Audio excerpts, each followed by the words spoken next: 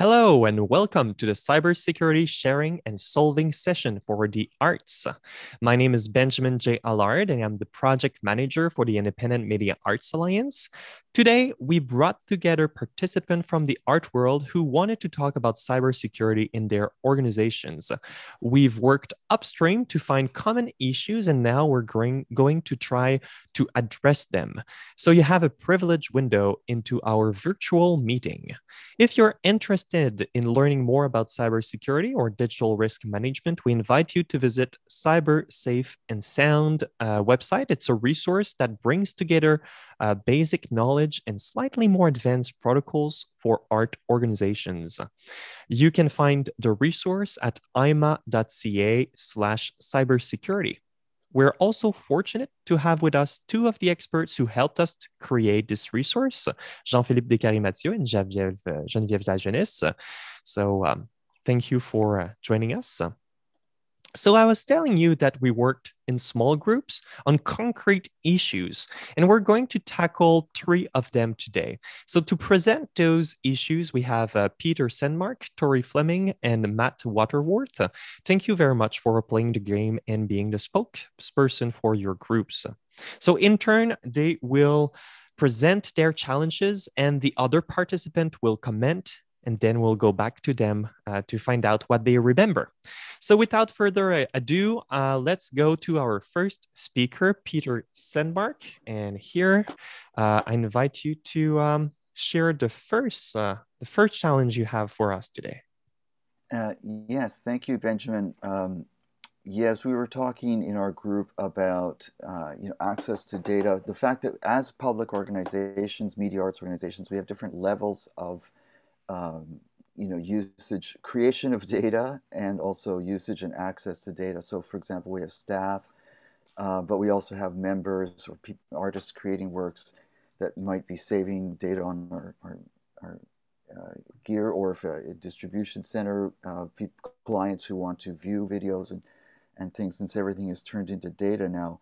So we find ourselves with multiple and then, of course, backing up because of the importance of having backups. We have multiple backups of our data. And then we don't know whether, we can get rid of some stuff. We do need to also know, in terms of access, what are the best practices in terms of ensuring access to the data that people are creating. So, for example, using cloud storage so that members can access data, or that staff or board members can access data across, working from different devices. So there's a multitude of issues that we're facing. Great. Thank you very much, Peter. So now we have 2 minutes for the consultants. So that is our two cybersecurity experts, but also the other spokesperson, to just investigate with Peter, if you have questions for him to understand a bit more what the challenge here. So I have 2 minutes here. So my first question would be, what is the challenge in knowing which of the data set is the original one? Do you have any sort of concerns into somebody inserting the wrong type of data into a data set, or is it more of we need to have historical records of what we're doing, so we need to know version 2, is it version 2 or is it Friday version 2 / know what I mean, when these files just kind of multiply on their own? Yeah, that's good. That's a good point. And obviously, like many people, you often look at the date. You'll say, oh, that's the most recent, so if it was changed, it might be the one that's necessary.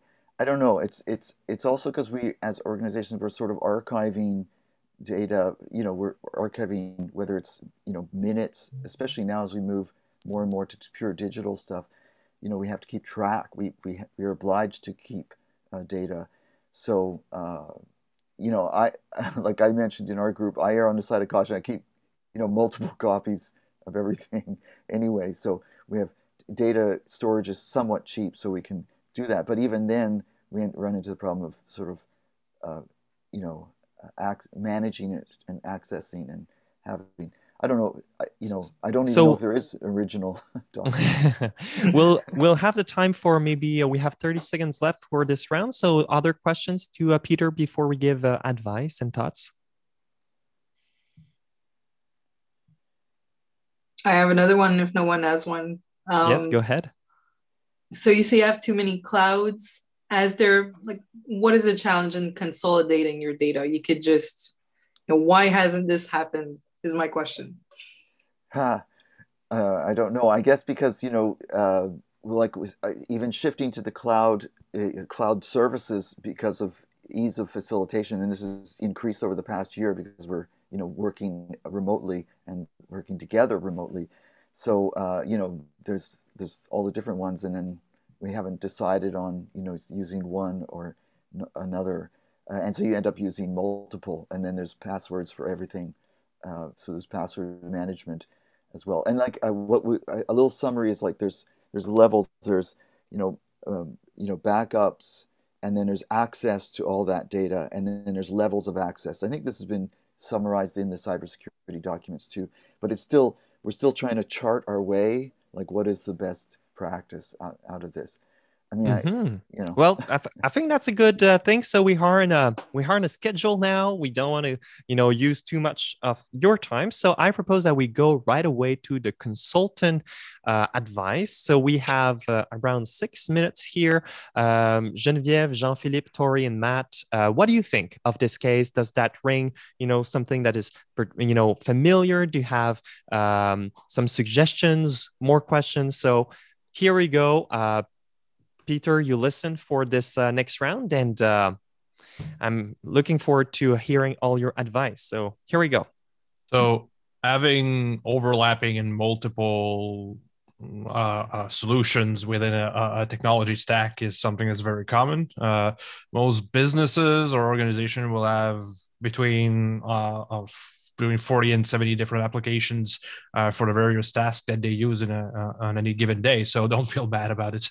If you don't know where to start, that's a common issue also. Right now, what you do, you seem to have an issue. I don't know the budget of your organization, obviously, but a low-cost solution will be to just write down all of the solutions that you're using right now, who has access to what, and how are those access controlled, essentially. Managing data sets on multiple devices is not an issue as far as the feature is concerned, because most, or if not all, major cloud providers provide granular permissions on given files or folders, and sharing capabilities to people outside your organization. So, I mean, whether it's Amazon or Google, you'll find something to fit your need. But the data sets out there, organize out there, access, that's in your purview, and that's something that you have control over. So a good old pen and paper activity that you can do is just write down everything you're using right now, who has access to what, and start consolidating. You probably don't need to have a Google Drive and an AWS bucket and a Dropbox account shared with about 20 people in a 5 to 10 year period that some people may still have access to while they shouldn't have. So it's sort of an analog discovery that you need to do on your technology stack. That's probably where I would start. That would probably resolve several of your issues. Too many cloud providers, lack of consistency in accessing data internally. And as far that's you made a good point, Peter, saying that is there even such a thing as an original document anymore? That's a good point. You will also find usually that cloud providers provide historical copies of your documents, so you don't need to manually copy and create different documents. A lot of cloud providers have versioning controls in-house, so to speak. So that does the trick for you. Great. Thank you very much, Jean-Philippe. We still have some times to hear from other consultants. Other thoughts? Yeah, I'd add that think of it as a journey. So if you were to embark on a journey and you're, packing your bags, then you need to know what you have. You also will tend to maybe pack light. So for some cloud providers where there's maybe a higher cost, you want to evaluate if that's where you want to go. Well, don't have a plan for what you're putting in there so that you can pull it back if you feel this decision doesn't really fit your organization. There are some specialized tools that would do things like data discovery and deduplication. So you definitely can look for tools that do that. And you really need to, you mentioned the devices in your initial question, you really take this into account in how you map out what you're going to do. So will you need to be accessing this from tablets, from phones frequently? Where are you going to be editing the documents if you're going to be inputting some data in the field? Because that will orient the choices that you make. It's fine to have multiple clouds, if anything, for resiliency, but you need to have some way to account for, well, for example, we know accounting data is always going to be on that cloud, and it's going to be managed with a named account, not with an individual's account, so that if there's a change in the organization, we don't lose that access. And yeah, that would be what I'd add to that. Thank you very much. I'm very curious also about the other consultants at the moment. So in your organizations, right? So you have arts organization. Have you faced some similar issues, and how have you went about solving them? Tori, Matt, yes. Please. I was going to say that I think that this relates a lot to the question that is going to come up in number 2, because I think a lot of it is overlapping. We used to have internal servers, which I found solved a lot of cybersecurity issues and a lot of these where are things kept issues, but it just became, it's impossible in a current pandemic setting when we need to be working from home, and even was becoming impossible before that with employees traveling. So managing the cloud continues to be an issue. And also another issue is we have to kind of keep up with it as Google changes or as whatever we're using changes. So I don't have solutions necessarily, but I do have sympathy for the problem. Thank you very much. Matt, your turn. Yeah, one thing that sort of brings to mind for me is that making film content, we're generating a lot of video content, and just data sizes in general are a challenge to solve. I mean, you can get a 1 terabyte Dropbox plan, and actually we probably have quite a lot more data than that if you were to gather up all the video content that we have at a very high resolution. So yeah, it's not easy for us. Certainly, it's not a one-stop shop. And Peter also mentioned that a bit of security around that, which I think my group is also concerned about. So yeah, and it's interesting, Tori. I've been in another organization where we did the same. We had our own server in place, and then it became, okay, how do we access that offsite even prior to COVID? And that was not nearly as easy as we had hoped. And yes, also sympathetic to this challenge for sure. Great, thank you very much. So that was our first round of advice. Peter, I'd like to return to you. Is there anything that rings some bells that you can put on your backpack and bring into your journey with you? Yes, definitely. I've been taking notes in good old-fashioned pen and paper, so that's the first step. Yeah, I think it's just getting a handle on it, and this cybersecurity thing is a great tool for helping to focus. We were just about to get a password manager, and I was just looking for which one to choose, and I think we sort of stumbled into the increasing amount of data that we're creating, and then the need to back it up, the need to share, the need to control access. So this is all very helpful in terms of us, So I'm going to actually I think drawing it out on paper and doing a sort of a grand view of where we're at, and then sort of seeing how we can sort things out will really help. And I should just add on to what Matt said. We're just getting into. We have 4K cameras now, and very few. We're just getting into 4. We have computers that can do 4K editing, and it just like exponentially booms the amount of data storage that is we're running into. I was on a set yesterday, and we were shooting 6K. Oh, wow. And it will not get any better, right? It's just going to continue that way. Well, thank you very much, Peter, and everyone for this first round. We'll go to thanks to everyone for your comments. So thank you on behalf of our group. Yes, and you will stay on as well, because now you're transformed into a consultant for the second topic presented by Tori Fleming. So I had little birds told me that some questions might be very similar, but as you are different people with different organizations, I propose that we keep those challenges the way you have written them, and we'll be able to look at different perspectives or continue on an issue with topic 2 and 3 as we go along. So Tori, now it's your time. Please introduce us to your challenge.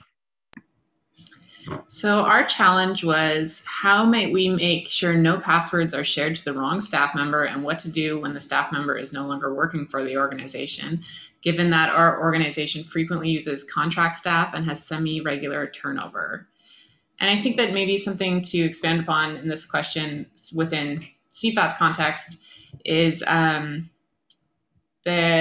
it's not just contract staff, but something we come up with a lot is we have a working board who holds a lot of important roles with us too. So between all of those people, as contract staff, board, and staff, there's a lot of people who are coming and going from our data. And we also are using a lot of cloud servers, and we have no real process for when somebody is not holding their role anymore, or for when they leave. And if they leave slowly, we often do that process or come up with some form of a process slowly. And if they leave abruptly, it often feels very panicked to get all of the things back. And the last point I wanted to expand upon for this was, another issue with that is sometimes when we are trying to make sure that we change the passwords and everything like that, the actual owner of the cloud documents can become an issue. And then we'll realize that maybe somebody is the owner on their personal account and it didn't appear that way. And it feels like we're constantly managing pulling back CFAT's documents into our actual possession. So I see a lot of heads nodding in approval. So now we go to the question rounds to understand a little bit more your topics. So Tori, you can answer briefly to the questions that consultants may have. Geneviève, I think you're muted.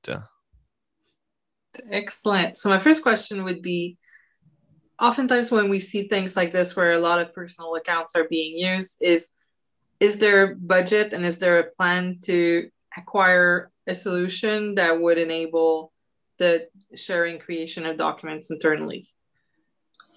Yes. So we've recently bought a proper G Suite account so that we can use Google Drive. But the thing that I have found has happened is a lot of workers, especially in the contract worker context, have a lot of Google Drives and they have a lot of emails connected.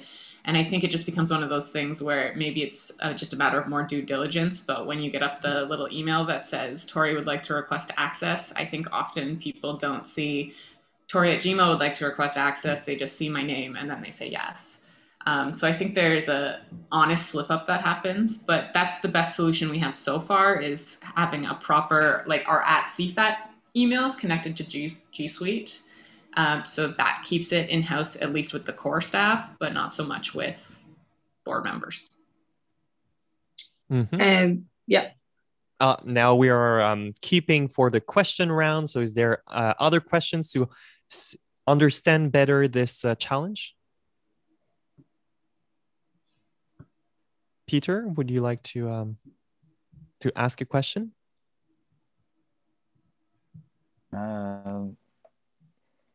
Yeah. First of all, I've shared this, experience. I've had to do that, change passwords or remove staff members' emails from access to certain services.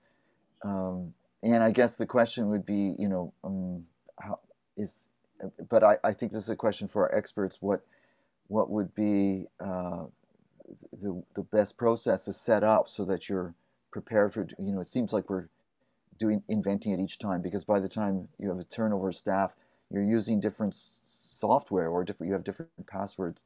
This past year, I've seen a multiplication of password, creation for multiple different services. So, is the use of a password manager going to simplify this task? If a person, if you change the access to the password management software, does that work so you don't have to change all the passwords? Or so maybe the question here is, Tori, rapidly, do you have a password manager? We just got one very, very recently, so it's new to us.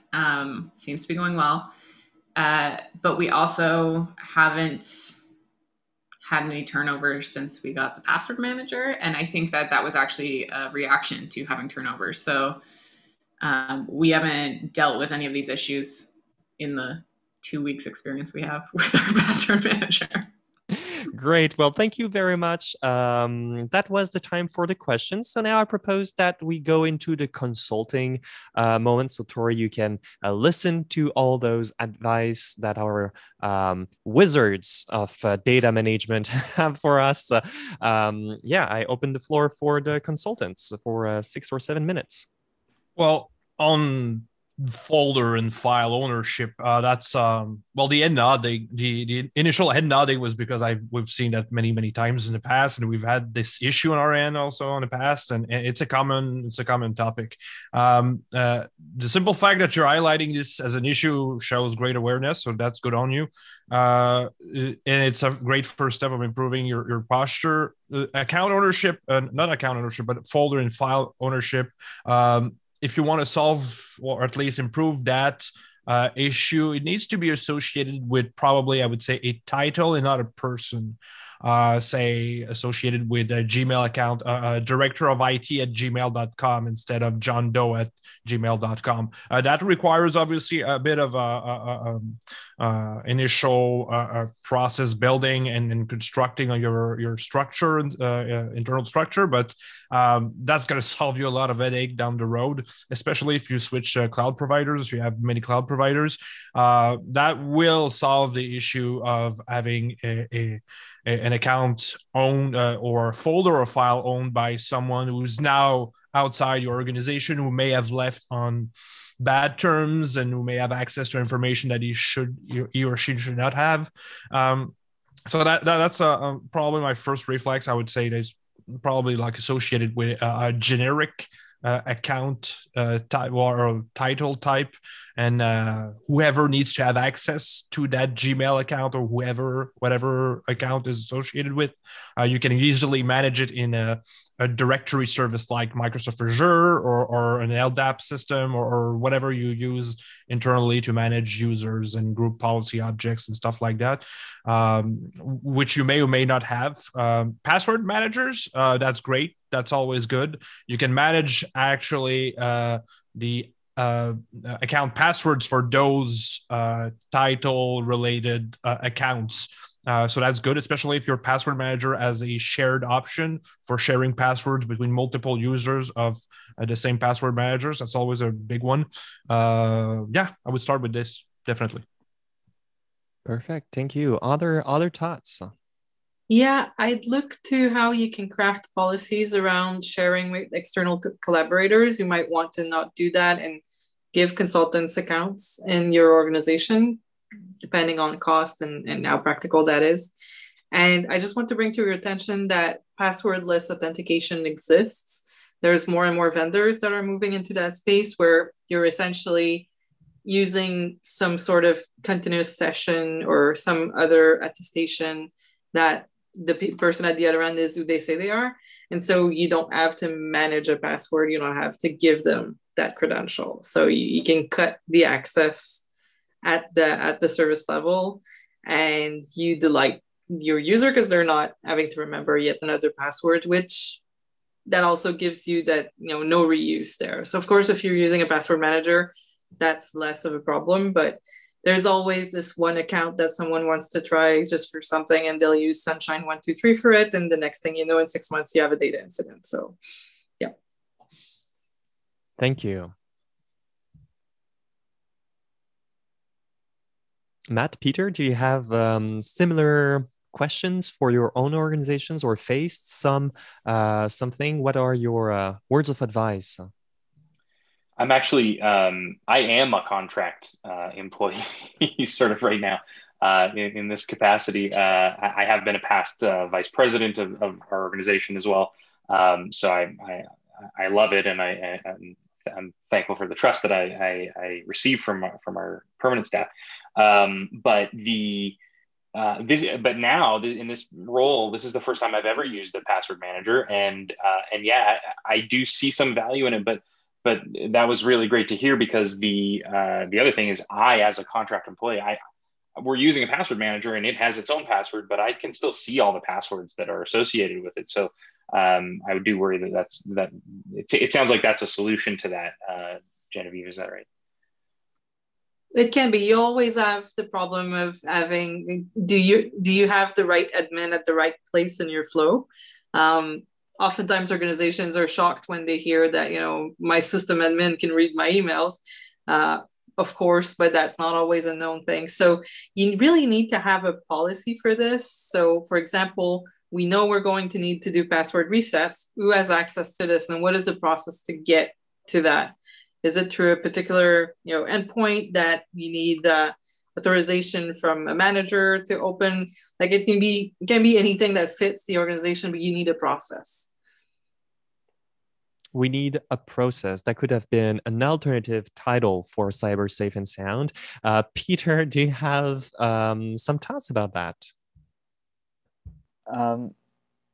Yeah, I think one of the key interests I had coming into this session was policy, precisely what Geneviève was talking about. Like, how do we set up and so when you're setting up a policy, then you're putting together what will be a process for all the different staff and stuff. And I think to some degree, we use Google for nonprofits, and so we switched all our emails over to that. So it's possible to, as staff go, we can create and also delete an email.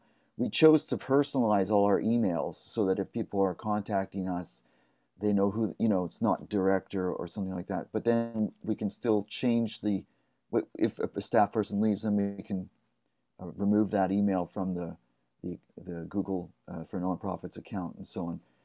I don't know. I think the issue for me is what data is extremely sensitive, and a lot of our data is maybe not so sensitive as this, archive. But for certain things like accounting, and yes, they're operating on different services, in fact, that are not accessible to even to all the staff. So I guess it comes back to what's the policy and finding the different questions. And I've heard some good ones already in terms of, password authentication list. So it's just getting a handle on the whole thing, because it seems to have mushroomed. Digital use has mushroomed so much. But I'm hoping to come out of this with a plan for creating policy for our organization. Mm-hmm. So we'll very soon move to the third topic, but is there any other final words about this particular situation? No, great. So I propose we return to our original client, Tori. So is there anything that you thought was particularly interesting in what our consultant told you? Yeah, I think that having a proper data policy, I think there's a lot of agreement among our core staff, which is there's only 3 of us, about how to handle data, but I'm not actually sure that's a conversation we ever have with people like board members who have access to all the board documents. So maybe expanding the idea of what our policy is and who it's for seems really important. And also, I mean, now it seems kind of obvious, but the using people's titles rather than their names could be a very simple fix to a lot of problems. Even just like on a very short-term thing, I just came back from maternity leave, and for a whole year, everything that was created was with somebody else's name, even though she had the same title as me. And now I have to take back those accounts back to my name. And that does seem like a very simple thing that we could change. So yeah, good to hear. Great. Yeah, we have to see cybersecurity not as a huge thing that we need to eat all at once, a huge cake, right? But like small changes that we do and we tweak here and there. And yeah, and let's go to the third topic for other little things that we can tweak here and there. So presented by Matt Waterworth, we have a third and final topic. So Matt here, please present your challenge. Yeah, sure. Yeah, I'm just sorry. I'm gonna go back to. Yes, it is also in the shared screen that you. Yes, I see that. Sure. Okay. So really, I think our sort of overarching topic is about passwords, and it seems like we've maybe touched on some of this, but obviously. There are different roles in our organizations, and obviously certain data should be available to those people, and certain data should perhaps not. And of course, similar to Tori's topic, the short-term employees or contract employees create complexity for us around the security of those files. And definitely, potentially, some of these organizations are working with budget that maybe cannot maintain a proper password manager. So, I think some of the same topics here, but would love to have a discussion around it. Yes, thank you very much. And even if we have the same issue, two perspectives and two organizations might have different solutions, right? I think that's a useful thing to do. So for the next 2 minutes, I invite our consultant to ask you questions to understand more your challenge. So how many people in your organization? That's one. And two, do you have any kind of Active Directory-esque directory service to manage policy or end user or accounts? Do you have any of that? Yeah, I can actually speak from sort of a unique position. I think being a current, as I said earlier, current contract employee, but also a past board member, because having been a past board member who is no longer, I actually did have access to folders on. We use a service called Box that I probably shouldn't have had access to once my term was completed. So we have, of course, our board members, which I believe is around 10, and then sort of our permanent staff is around 3, and then we bring in all manner of interns or STEP students or summer students as well. So. And it can be, over the course of a year, quite a lot of coming and going from the non-permanent staff. Mm-hmm. Other questions? So does everybody need to edit the files, or can you have more of some people really need to know what's in the file, but they don't need the edition rights? Yeah,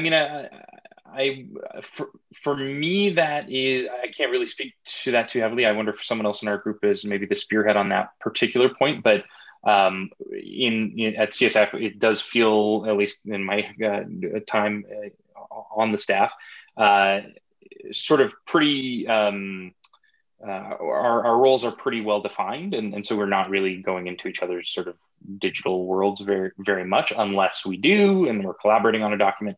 And that is Google Docs usually. So yeah, access around that. I don't know if I'm speaking for my group as well. If there's anything in particular, I don't know if they're allowed to chime in, but there may be other points there.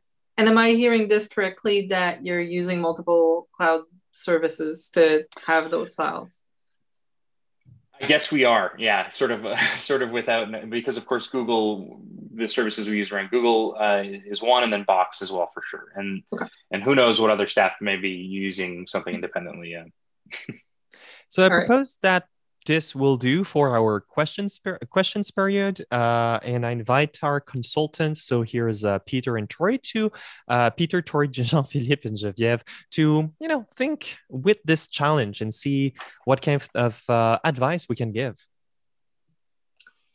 First advice I would give is you need to map out those user groups and name persons that are accountable for making sure that these are maintained in a way that's up to date. So most of the cloud providers, if not all that we've named today, allow when you have a paid account or the account that's granted for nonprofits to have group permissions.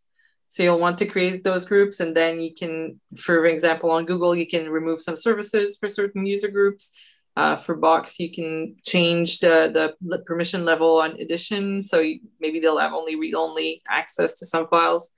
But that would be my first thing. Like, have that Venn diagram of, I sit here, do I need finance? Do I need IT? Do I need contracts? Do I need, all of that? Right. Yeah, and that actually brings an interesting governance issue. So I've seen a bunch of places. Just because some guy is the CEO doesn't mean he needs to have access to everything. And this is more common than most people may think. There's a reason why there's a granular aspect to access. It's something you really need to operate on a need to know basis. Just because you have the right to know does not mean you need to know when you need to have access to certain things. For the company I work for, the CEO doesn't have access to most of the stuff I have. I have way more accesses than he does. And, that's fine. That's my job. That's not his. His is to shake hands and get contracts and the political aspect of it. So you need to have the C-level. Well, I mean, obviously I'm speaking from what I know, or whatever the equivalent of C-level executives or suits or decision makers that you have on your side for this. Because there's definitely a trickle-down effect on this. If the top brass don't really play by the rules, you will see an issue trickling down with on the baseline, definitely. So there's always a governance aspect that you need to have to keep in the back of your mind. It's never the most fun aspect to deal with, but it's there's no way you can just go around it. So just keep that in mind also. And I'll jump in with one last thing. If the budget's too limited for a commercial password manager, that's perfectly fine, but you need to find a way to mitigate for those passwords that people are going to reuse from their personal lives.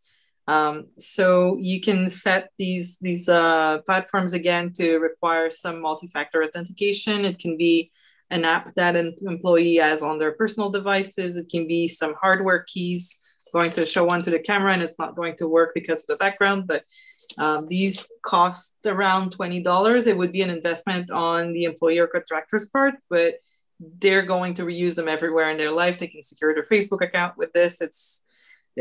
Once you get on board with these things, you use them everywhere. And you will end up saving money in the long run, like way more than you will have to the initial expenses of rolling out a password manager or hardware-based two-factor authentication or stuff like that. It's really not that as expensive, like versus what you need. You're going to end up dealing with in process and back and forth and lost accounts and lost data and stuff like that. It's going to cost way more than that. You just need to just like basically prove it to the brass, and that works every time. Or they can use personal devices, and you're going to get something that will, it doesn't add much friction. And if you need to temporarily disable it for security reasons, you'll have a policy for that. But you're at least protecting against somebody who's just done with passwords and done with that, and have this one good password that they reuse everywhere. So that's a very low cost one that adds not too much friction and gets it done. Great, thank you.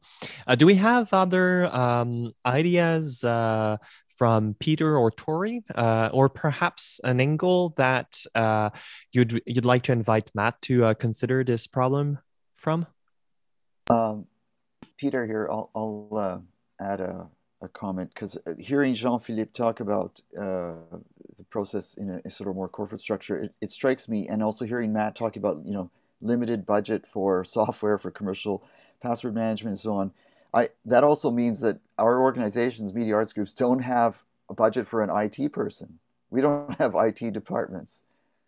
So what we're talking about today is distributed among, all the different. But it kind of suggests that that kind of role has to be assigned to, or someone should pick up that role in the organization. In other words, assessing the layers of secure access to files and the security issues. So it's like we have to become our own IT consultants, and it's possible, since I've just become a consultant today. I didn't know how that happened, but there you go. So we have to take it on. Thank you very much, Tori. Yeah, I think what you were just saying about not having an IT department, that was on my brain too. But particularly if you're in a place where there's primarily contract staff, like I know as full-time staff with permanent jobs, this sort of thing often falls to the bottom of our list, and we're here all the time, let alone if you're a contract staff and you're there to complete a very specific project, it would fall even further to the list. So I've been thinking within our context about maybe making some sort of actual schedule of these are the days that we review this stuff and make sure that everything's where it needs to be, and making sure that there's a deadline for it, because we're always going to get our grants in on time because there's a deadline that somebody's asking for. But this sort of thing can always go to the bottom of the list. So maybe we need to be our own bosses and force these sorts of deadlines on ourselves. Yep. Yes, exactly. And we have some comments from the chat here. Someone asking maybe more precision or a list of some of these low budget solutions. So I propose perhaps that we, since this is a given that from this particular challenge, maybe we can orient a little bit some of the advice and in seeing that in terms of low budget for the 1 or 2 minutes remaining.